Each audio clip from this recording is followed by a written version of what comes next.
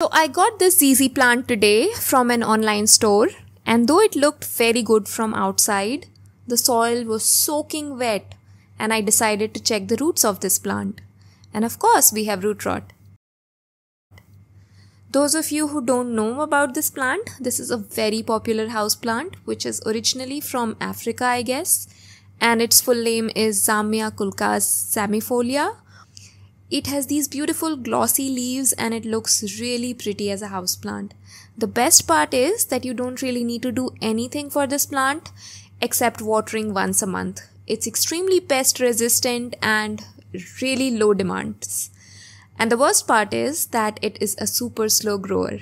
Of course, that can be a good thing too if you are using it as a decor piece and you don't want to change its placement frequently. So coming back to our issue here, we have really bad root rot. For reference, this is how the roots of a healthy plant should look like these beautiful water balloons. Really bad root rot, and we are going to rescue it today. And let's start. I will just cut off these rhizomes until I see a completely healthy tissue.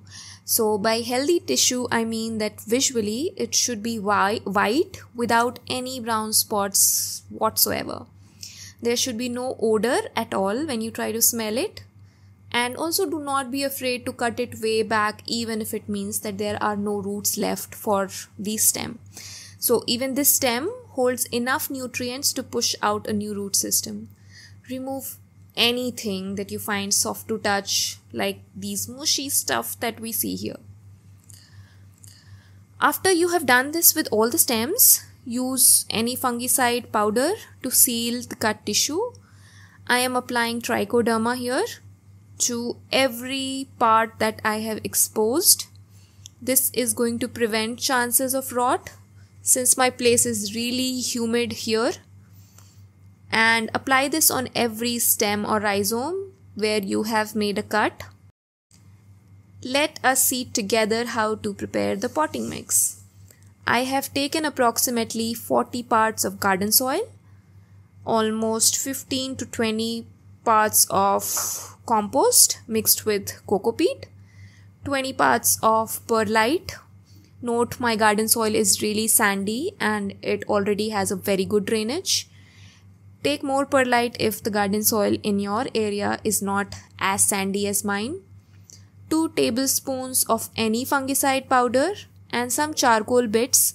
This is completely optional. Charcoal bits just help in absorbing any excess moisture and it helps with fungal issues.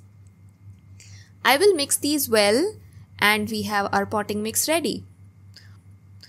For pot size, always remember to plant it in a pot that is only 1 to 2 inches bigger than the root ball of the plant. Too big of a pot will retain more moisture than the plant needs and it is again ground for root rot. Nursery pots are also very good for this plant because of the high drainage that they provide. And please note here that do not place this outdoors, especially if it's raining in your area like it is in mine's. And do not water this plant at all for at least 2 weeks. The exposed part should be dry until the wounds heal completely. It should develop small rhizomes with roots in about 2 to 3 months.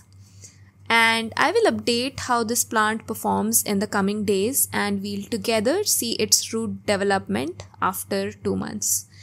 Please do not forget to like and subscribe if you like more planty videos, and also follow my Instagram handle linked in the I button. Bye for now.